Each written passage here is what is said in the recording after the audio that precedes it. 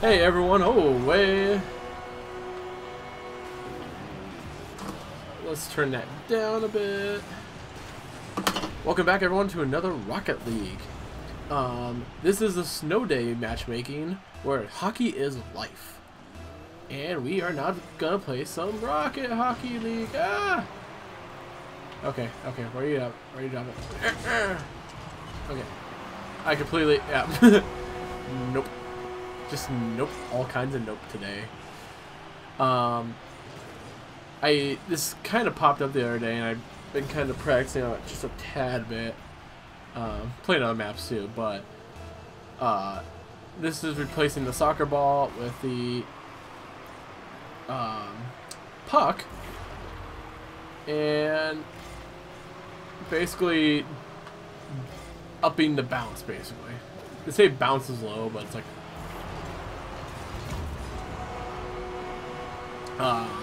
it's really bouncy basically. And so yeah, this is going extremely well at the moment. I was talking with a couple other YouTubers today as well. They posted a video about Pokemon. What would be your top 6? You know, it's kind of hard to do a top 6 because really a versatile team has roughly 8 if you really want to.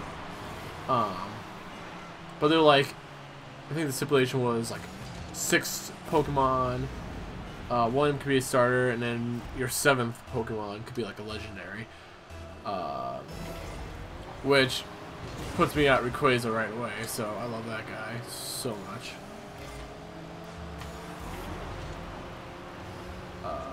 But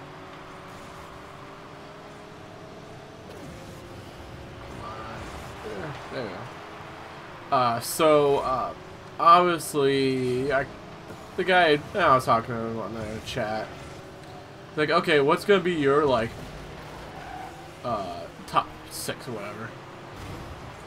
So my top 6, Typhlosion's the first one, just because that they're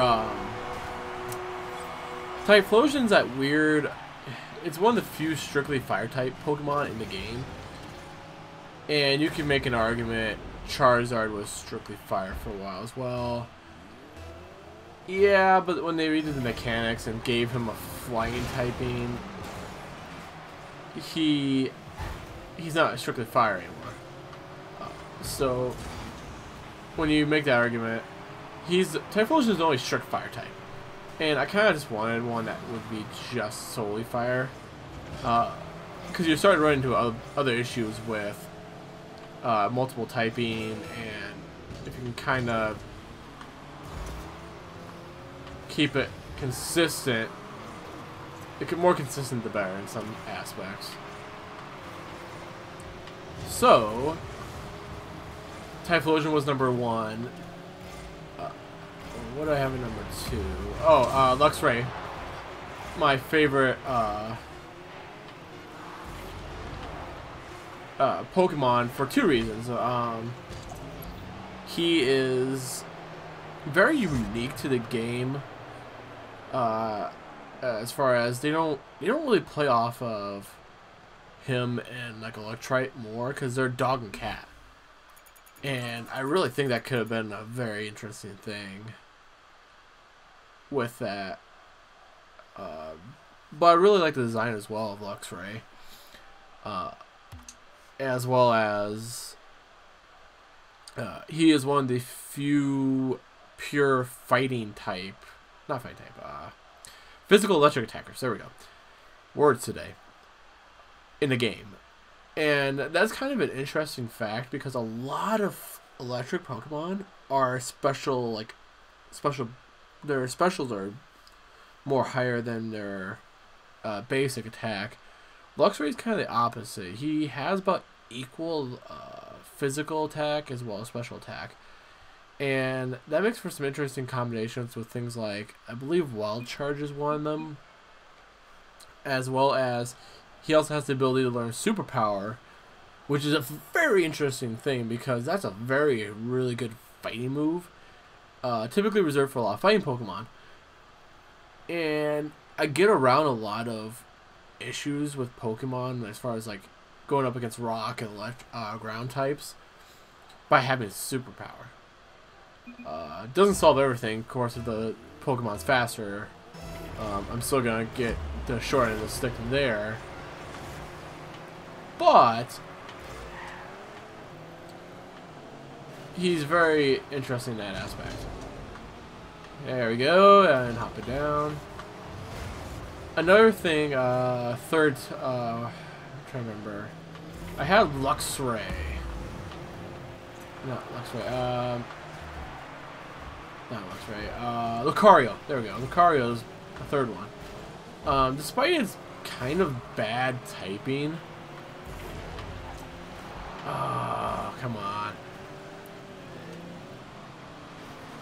It's bad typing. It's not fighting Steel's not the best typing. I've seen better, but his versatility is very good, and his Mega is actually really not that bad. So when you look at it from that aspect, yeah. I run a Steel Gym as well, and Pokemon League in Iowa here. And I don't get a ton of challengers, but ever since I started doing a pure Steel type gym, the Elite Four, and one of them's a Water type, has a hell of a time actually battling me. Usually I can knock off like 3 of his Pokemon at least. Again, he's an Elite Four. I'm a gym leader, so there's definitely reasons why he's better than me in a lot of aspects. But it adds a lot of interesting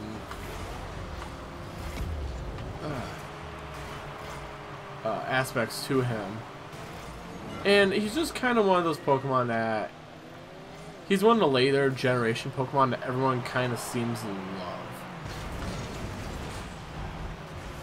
And I think that's very interesting indeed. So, there's Lucario. Lucario, Luxray, Typhlosion. What do I have my next typing? Lapras.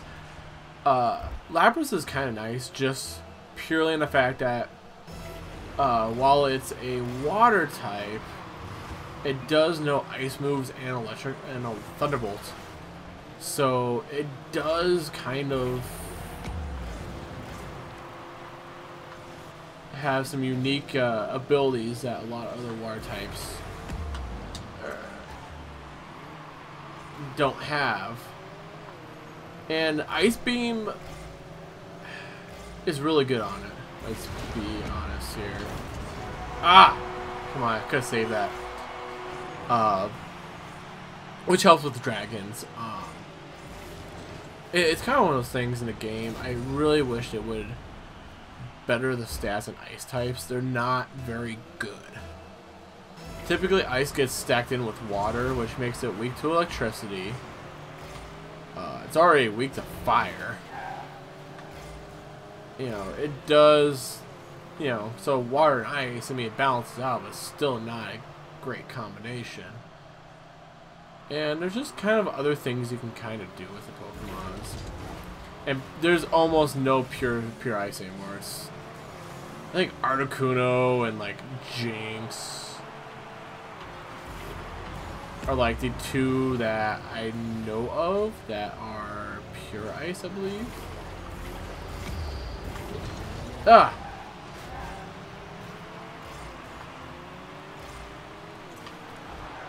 Shots on goal. So Lapras is very unique. I originally said Gengar, and I originally you know, a lot of people were making an argument. Is there really a better ghost type?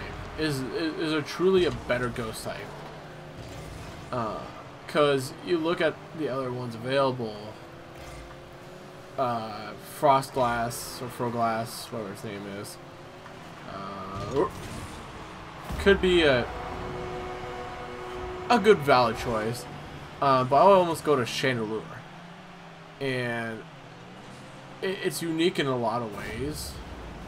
That it's a fire and ghost. So Will-O-Wisp makes a lot of sense to that Pokemon, even though technically Will-O-Wisp is a ghost move. But the burn ability is kind of unique. So, I mean, there's a lot of stuff you can make arguments for, but I originally said Gengar. I would switch it to Chandelure just because. And my last one, I don't know if I ever picked a dragon or not.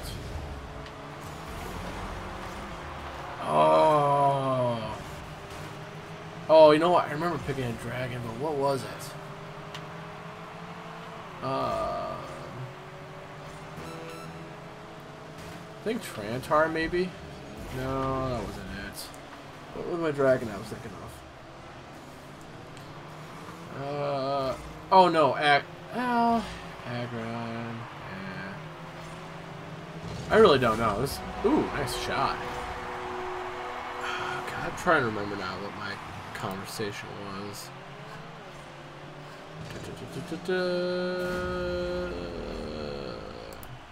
I'll remember later, but I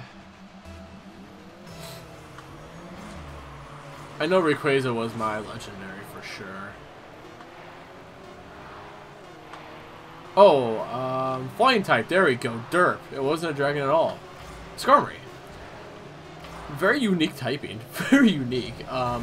It's the only steel bird, which is very unique. Runs into issue with rock really bad. Rock typing. So it runs into that bit of an issue. But electricity kind of gets balanced out there. Which is good. Really good.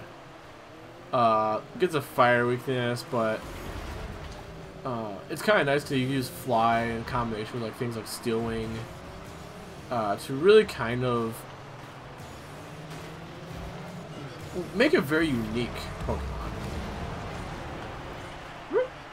Turn around here.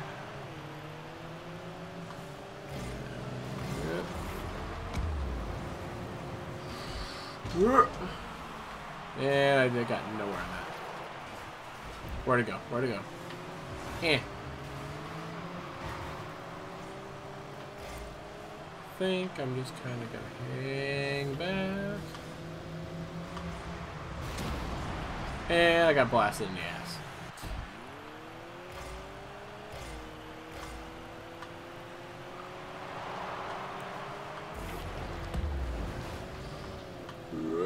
And I'm on the ceiling.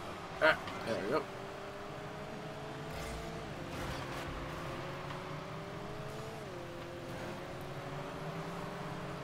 So Skarmory, it's more just about its uniqueness and its typing and the fact that it is a steel type.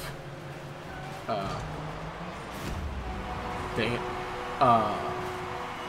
If I had to do like a 7th and 8th Pokemon, Trantar being there as a ground. I think it's considered ground dark, but it's got a lot of dragon moves to go with it.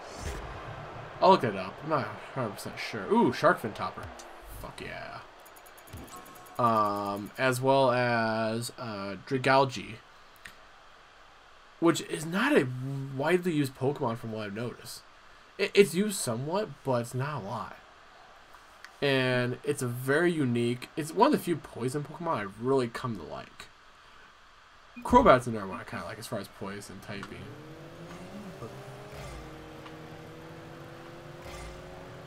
So, there is that. I love checking out my time because I have no way of looking. Oh, I am at like 14-15 minutes. So, I will call that an episode, folks. I will do the next episode on... Oops. Hold on. Leave match. There we go. I will do the next episode on that 4-on-4 format. Because that is really quite interesting. So, and maybe I'll get the Batman DLC. That's coming out March 8th. We'll see. Till next time, everyone. Keep on gaming, keep on having fun, and let's play.